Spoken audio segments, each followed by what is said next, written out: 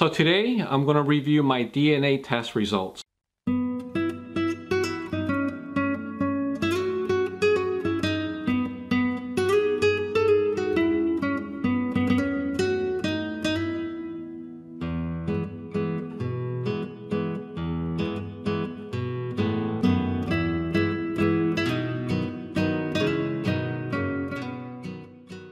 Something that I've been meaning to do for over a year.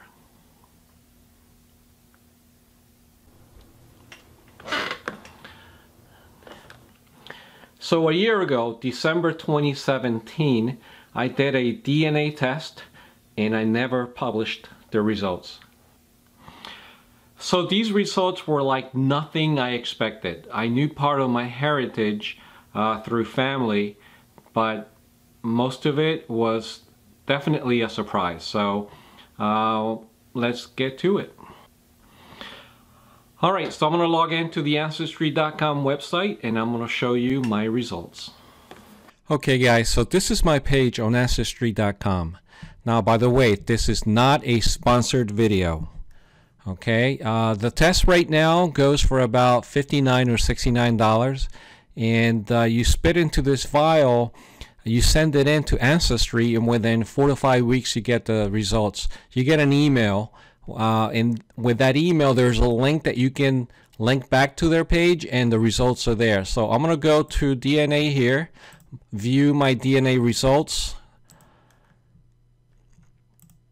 discover my DNA history.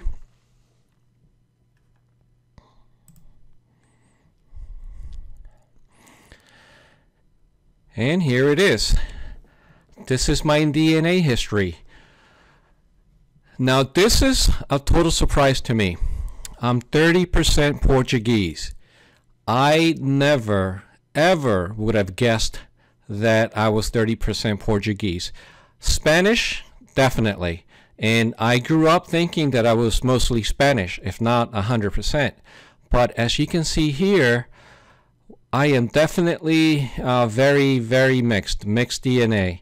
So, alright, so let's go down the line. So I'm 30% Portuguese, 17% Spanish, 12% England, Wales, and Northwestern Europe, 11% Native American, North and Central South American, but as you can see here, I'm also 5% Native American Andean region, which is down here. So Native American, I'm 16% total. If you add the 11% up in on the north and the 5% in this region, which makes sense because after all, the Taino people of Puerto Rico were Native American.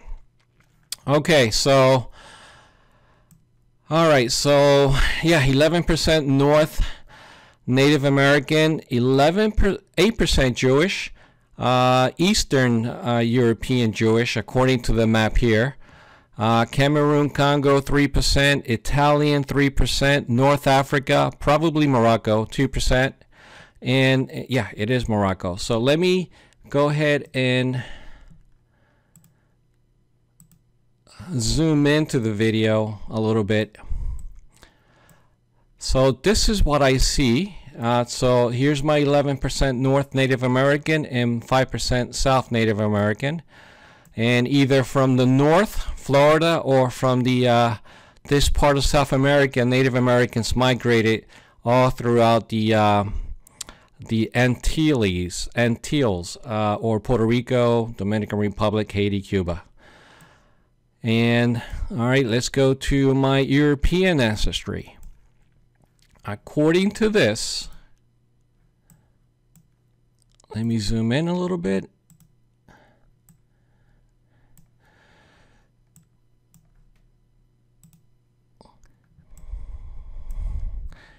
According to this, I'm 47% Iberian Peninsula. But if you split that up, I'm 30% Portuguese and 17% Spanish. So that was definitely a surprise. I never saw that coming. And I'm 12% Northwestern European, meaning parts of Germany, the Netherlands, Belgium, northern France, and England, and 2% French. But the French part is also covered here, northern France, which makes sense because according to my family on my father's side, specifically my father and my uncle, my great-great-grandfather did come from France, and therefore that's how I got my last name, Duran. So that makes total sense right there. So they were telling me the truth. I always had doubts, but yeah, it appears that definitely my last name came from this area. So this tells me that my great-great-grandfather, who moved to Puerto Rico a very long time ago and married a Spanish lady, not a Puerto Rican lady, a Spanish lady, and obviously they had kids, and the Duran name is spread all over Puerto Rico now. And yeah, but I had no idea that I was, basically from this area. So that was a surprise. Italian, I'm 3% Italian. Here it shows that I'm 8% European Jewish from this region. But as we know, most of this region is Christian anyway, and Jewish is not necessarily a race or anything like that. It's a religion, so I don't know how they came up with that number. I'm not going to take a survey. Oh. Okay. And yeah, I'm even 1% Russian. Yeah, maybe that's why I like vodka a little bit. But just a little bit. I don't drink that much. And 1% Swedish. And 2% North African, probably from Morocco, which makes sense because it's right near Spain. Okay, so going down south to Africa, 2% Senegal, 1% Mali, 1% Benin, Togo, and 3% Cameroon from this area. So yeah, that's definitely very, very interesting. There's a lot of surprises here. All my life, I thought I was 100% Spanish. I mean, I've heard stories about being that most Puerto Ricans have part Native American ancestry, because when the Spanish came down to Puerto Rico, they pretty much immediately started marrying Native American women. And as we know, the reason this European DNA can be explained is that, as we know, the Spanish did allow anyone to board their ships to the New World as long as they swore loyalty to the Spanish crown or were Catholic. If you were Catholic, it didn't matter where from in Europe you were allowed to migrate to one of the Spanish territories in the New World. So yeah, how about that? I have DNA from just about everywhere in Europe. But yeah, there is a lot of all of this is a surprise to me. Portugal, England, Germany, northern France, Belgium, the Netherlands. Wow. And this as well. So obviously some of my ancestors came from Eastern Europe, and maybe a couple came from Russia, obviously because of that 1% in Sweden. It's kind of like a low number, but definitely this region is where my ancestors come from. This entire region, pretty much all of Western Europe and part of Eastern Europe. Very, very interesting. So yeah, imagine, and I'm just one person living in from Puerto Rico with Puerto Rican roots. Imagine all the other Puerto Ricans, anyone living not just Puerto Rico, but all the Hispanic countries in South America. they have varied DNA, and most people just don't know. Like I did. I didn't know. I had no idea. So, oh, by the way, my wife did the same test, and let me show you. In her case, she's, as most of you know, she's from Peru. My wife is from Peru. Migrated to the U.S. back in 81 or 82. And her results were different than mine. In her case, she was 50% Native American, mostly from this area of Peru. So she is the descendant of the Inca Empire. And 1/4% French and 1/4% Spanish. So yeah, she has 3 major groups.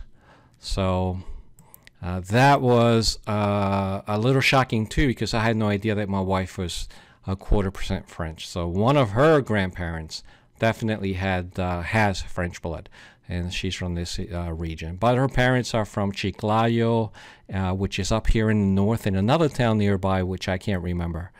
But yeah, that's very interesting. So yeah, I don't know what to say about all this. You know, I'm still shocked about it. So Portuguese, I guess I'm gonna have to, if I'm mostly Portuguese, I'm gonna have to learn Portuguese then. So, I mean, Portuguese, the Portuguese language is very similar to Spanish, and similar, even more similar to the Gallegos language from northwestern Spain. They're almost identical. So, as you know, Spain has 4 languages: Castilian, which is what I speak, and as everyone knows, is Spanish. But there's also Catalan, Gallegos, and Basque from the Basque region here in northern Spain and southern France. So yeah. Oh, and there's one more, guys, I forgot to mention. Ireland, Scott, Wales, 1%. You already know about Russia and Sweden, but I forgot to mention Ireland. I mean, that's definitely not a lot, but yeah, maybe that explains why I like whiskey. Well, not a whole lot either, like vodka, you know, just a little bit, just enough to be merry and slightly happy. So this is what it looks like.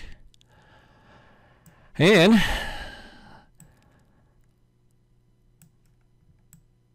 this is what they discovered. You see this right here? For some reason, somehow, they know that I originated in Puerto Rico, specifically northwestern Puerto Rico, like Aguadilla, Isabela, San Sebastián, and that is definitely true. And when I send in my spit or my saliva in that little vial that I mailed to them, I gave them absolutely no information whatsoever, just my name and an address here in New Jersey. And from that saliva, they were able to determine all that. And not only that, they were able to connect me to family members in Puerto Rico. Their DNA matches mine, which is amazing. And that was definitely shocking. So I discovered that some of my uncles and aunts and cousins, those that did the DNA test through Ancestry, they were matched to my DNA. So, wow. I am definitely, I'm happy finally to know what my DNA or where my DNA comes from. I'm glad to know my ancestry. So, yeah. All right, guys. So, what do you think about the results? Have you done a DNA test as well? Okay, what I got here is a Puerto Rican treasure. Well, I'm not going to say it, but if you know what this is, let me know in the comments below and tell me not only the name, but what is it used for and where. So, yeah.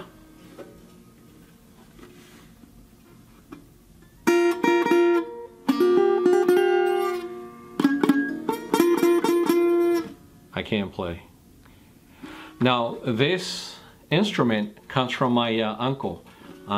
His name is Almon Valentin, and he lives in a beautiful town of Aguadilla, Puerto Rico, which is on the western side of the island, on the western coast by the sea. So yeah, I've been meaning to learn how to play, but due to the lack of time and not able to find an instructor, so I just haven't had the chance to learn. But yeah, eventually I will, hopefully soon. Alright guys, on a final note, knowing how complicated and diverse Puerto Rican DNA is, my question to you is, are Puerto Ricans superhuman?